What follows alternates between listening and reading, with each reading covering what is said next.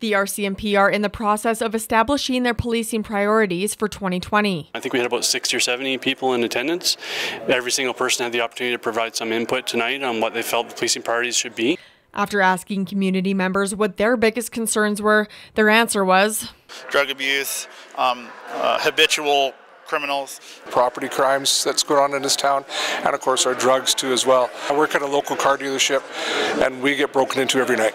Members of the RCMP agreed with the community. Property crime and drugs, and they're actually kind of related. 2019, over half of our calls were related to property crime.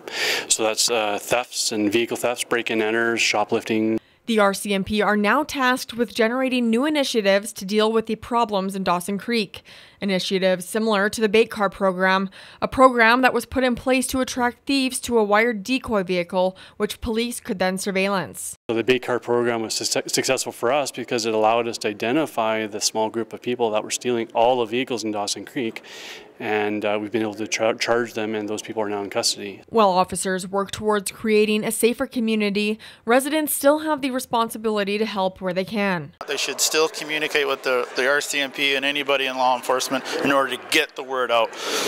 I seen this, I saw this, take note of it. There's been numerous times where I've done that and they take notes and they'll phone me back and report back. They don't have to, they just do it. RCMP say they do their very best to respond to every call.